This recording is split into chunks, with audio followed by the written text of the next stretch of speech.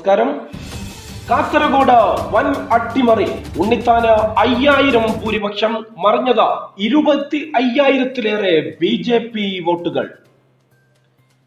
ലോക്സഭാ തിരഞ്ഞെടുപ്പിൽ ഇടതുപക്ഷം വിജയമുറപ്പിക്കുന്ന സീറ്റുകളിൽ മുൻനിരയിൽ തന്നെയാണ് കാസർഗോഡിന്റെ സ്ഥാനം.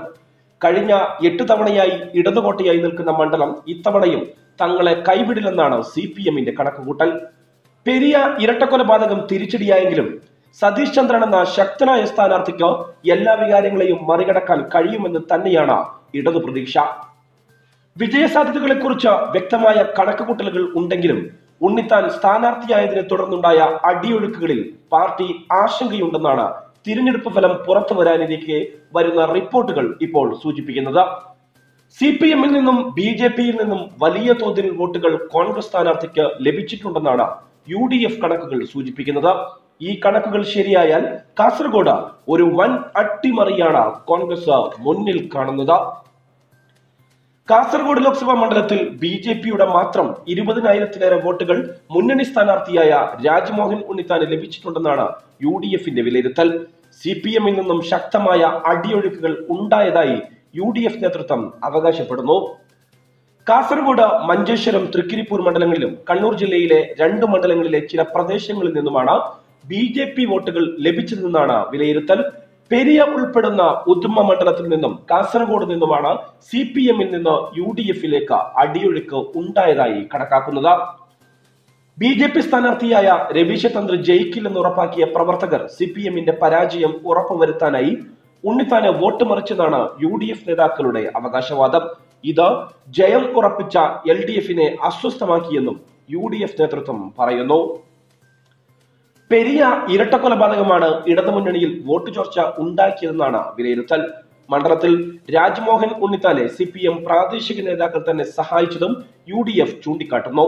UDF സ്ഥാനാർത്ഥിക്ക് വേണ്ടി പ്രവർത്തിച്ച ബ്രാഞ്ച് സെക്രട്ടറി അടക്കമുള്ളവർക്കെതിരെ CPM നടപടി സ്വീകരിക്കുകയും ചെയ്തിരുന്നു.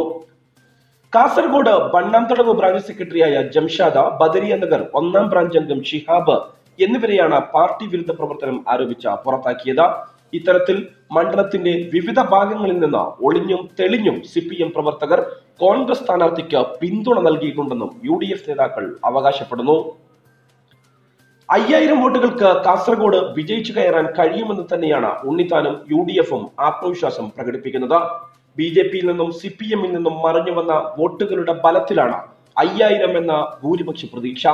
കഴിഞ്ഞ ദിവസം നടന്ന KPCC യോഗത്തിൽ കാസർഗോഡ് ജയിക്കാൻ കഴിയുമെന്ന് നിരീക്ഷിച്ചിരുന്നു. മുസ്ലിം വോട്ടുകളുടെ ശക്തമായ ഏകീകരണമുണ്ടായെന്ന കണക്കുകൂട്ടലും UDF-ന്റെ പ്രതീക്ഷകളെ വർദ്ധിപ്പിക്കുന്നു.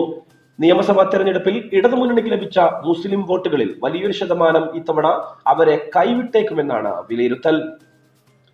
അതേസമയം വോട്ട് ചോർച്ചയിൽ മറുവശത്ത് ഇടതുമുന്നണിക്ക് ശക്തമായ ആശങ്കയുണ്ട്. തിരഞ്ഞെടുപ്പ് കഴിഞ്ഞ ഉടനെയുള്ള കണക്കെടുപ്പിൽ 72,000 വോട്ടുകൾക്ക് സതീഷ് ചന്ദ്രൻ വിജയിക്കുമെന്നായിരുന്നു LDF അവകാശപ്പെട്ടിരുന്നത്. എന്നാൽ ഇപ്പോൾ 30,000 വോട്ടുകളുടെ ഭൂരിപക്ഷമാണ് ഇടതുമുന്നണി അവകാശപ്പെടുന്നത്. BJP-യിൽ നിന്നുണ്ടായ വോട്ട് മറിച്ചിലും പാർട്ടിയിലെ അടിയൊഴുക്കും കണക്കിലെടുത്താണ് ഭൂരിപക്ഷം 30,000 എന്ന CPM കണക്ക് കൂട്ടുന്നത്.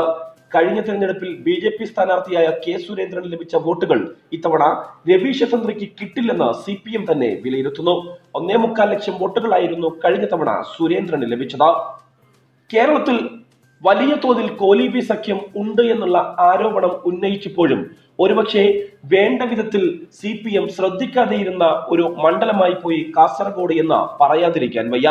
കാരണം അതിൽ ഏറ്റവും പ്രധാനം കോൺഗ്രസ് സ്ഥാനാർത്ഥിയായ രാജ്മോഹൻ ഉണ്ണിത്താന്റെ രംഗപ്രവേശം തന്നെയായിരുന്നു.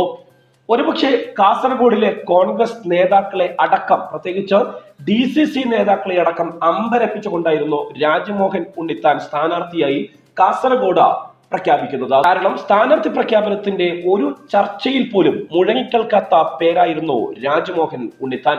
അതുകൊണ്ട് തന്നെ രാജ്മോഹൻ ഉണ്ണിത്താനെ കാസർഗോഡ് പോലുള്ള BJP-ക്ക് വലിയ സ്വാധീനമുള്ള അല്ലെങ്കിൽ വലിയ വോട്ട് ബാങ്കുള്ള ഒരു മണ്ഡലത്തിലേക്ക് സ്ഥാനാർത്ഥിയായി കൊണ്ടുവരുമ്പോൾ തന്നെ ഒരുപക്ഷെ കാസർഗോഡിലെ മതേതര മനസ്സുകളിൽ വലിയൊരു സംശയം ഉറപ്പിച്ചിട്ടുണ്ടായിരുന്നു.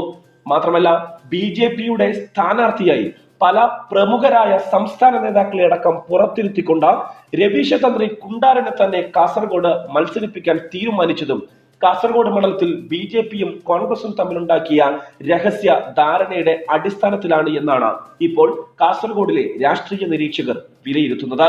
മാത്രമല്ല, രാജ്മോഹൻ ഉണ്ണിത്താൻ കാസർഗോഡ് സ്ഥാനാർത്ഥിയാവുന്നതിന് മുമ്പ് തന്നെ BJPയുമായിട്ടുള്ള വോട്ട് കച്ചവടം അറിഞ്ഞ് ഉറപ്പിച്ചതിനു ശേഷമാണ് കാസർഗോഡേക്ക് വണ്ടി കയറിയത് എന്നും സോഷ്യൽ മീഡിയയിലെ സൈബർ പോരാളികൾ ഇപ്പോൾ ആക്ഷേപം ഉന്നയിക്കുകയാണ്. മറ്റൊരു പ്രധാന കാരണം രാജ്മോഹൻ ഉണ്ണിത്താന്റെ മകനായ അമൽ ഉണ്ണിത്താന് BJP RSS സംഘപരിവാർ ശക്തികളോടുള്ള അടുപ്പമായിരുന്നു. ഇതും അച്ഛനു വേണ്ടി വോട്ട് മറിക്കാൻ മകന്റെ രാഷ്ട്രീയം ഉപയോഗിക്കാം എന്ന തരത്തിലുള്ള രാഷ്ട്രീയ തന്ത്രമാണ് കോൺഗ്രസ് കാസർഗോഡ് പ്രയോഗിച്ചത്.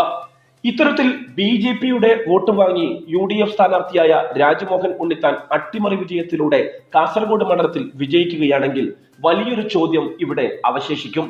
കാരണം കാസർഗോഡ് വലിയ രീതിയിലുള്ള സാമുദായിക ആക്രമണത്തിന്റെ പേരിൽ 7ഓളം ചെറുപ്പക്കാർ കൊല്ലപ്പെട്ട ഒരു മണ്ഡലമാണ് കാസർഗോഡ്.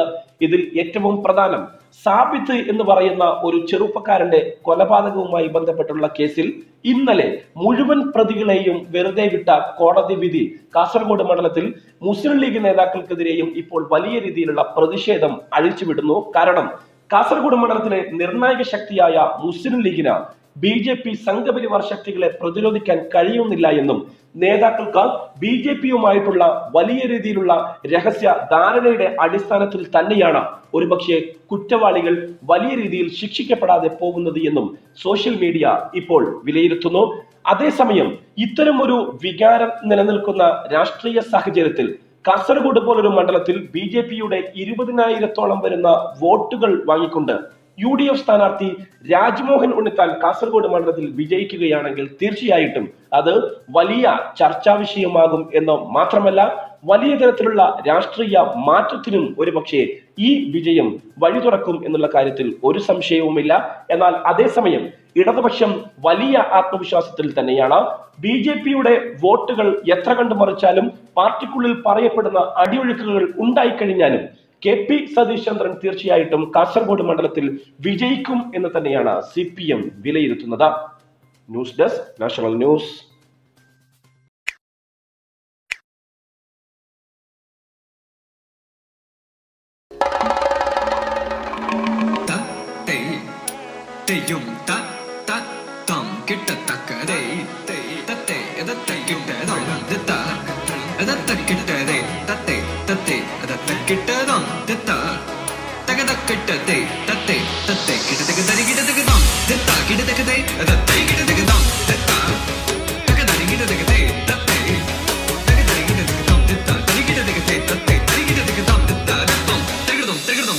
പല നാടിൻ പല വിഭവം നമ്മുടെ വില്ലേജിലും.